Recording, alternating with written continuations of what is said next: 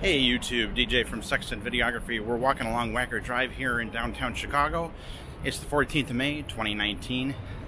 And tomorrow DJI is rumored to come out with a new product. And most are speculating it's going to be an action camera. The DJI Osmo Action.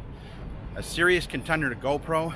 We don't know exactly what it's going to be or what it actually is, but from the leaks that we've seen, it looks just like a GoPro Hero 7. It looks like it's going to have a front selfie screen on it so you can see yourself and do vlogging.